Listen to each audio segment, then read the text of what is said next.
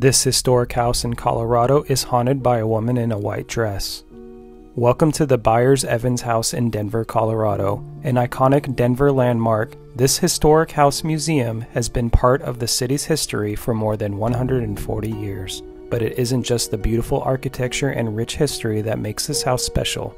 It is also known for being haunted. According to legend, a woman in a white dress is often seen standing in the doorway of the carriage house or walking the grounds late at night.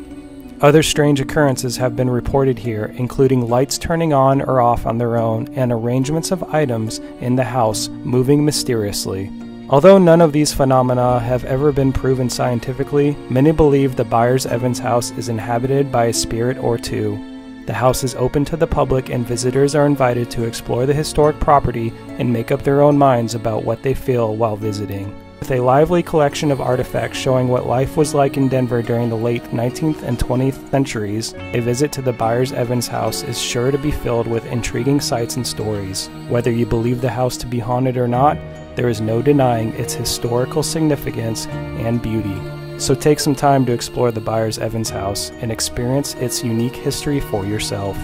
What would you do if you saw the woman in a white dress? Leave a comment. Don't forget to like and share this video and follow for more content.